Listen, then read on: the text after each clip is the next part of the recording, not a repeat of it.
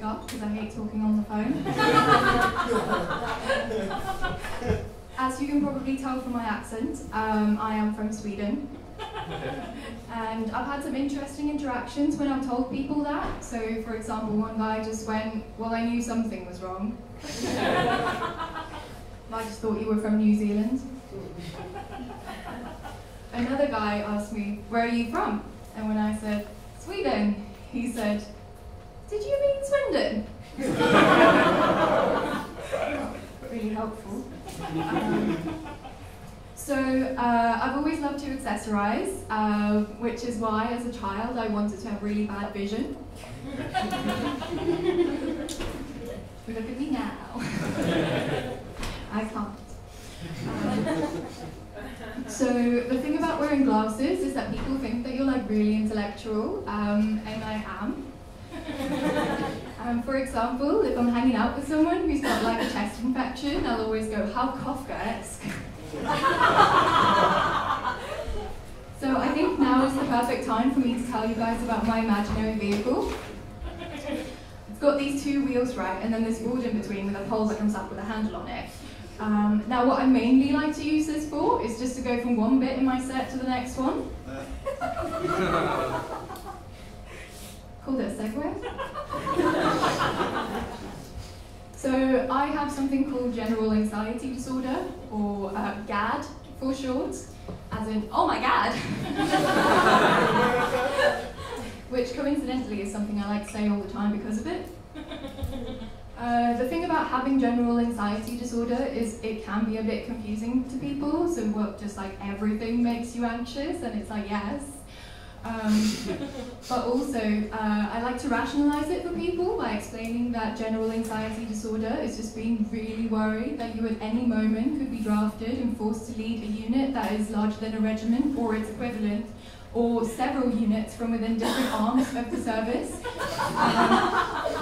But let's be honest, most likely, probably just be a staff officer who doesn't actually go into battle, but run a planned field operations.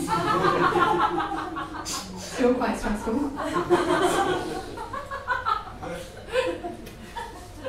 So I recently came up with a way of monetizing my low self-esteem. It's really simple. I've started my own business where I will come to your house and I'll talk about how useless I am. But then I'll also bring these gorgeous little canapes, and I've decided to call it Caroline's Self-Deprecatoring. It's got a tagline as well, it's, "She's the worst." And she cooks a mean one. Brackets, versed.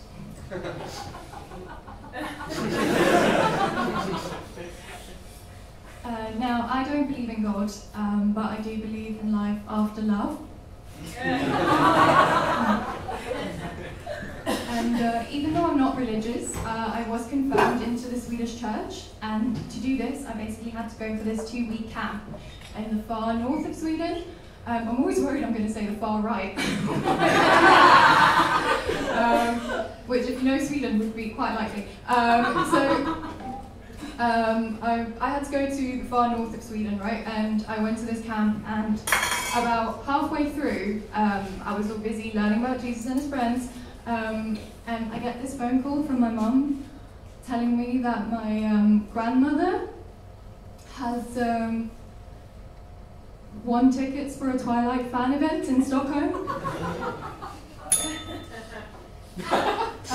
So naturally, I have to answer to this higher calling. So I get on the night train and I'm on my way down through Sweden. And when I wake up, we're already at my stop. So I run to the door and I start frantically pushing the button.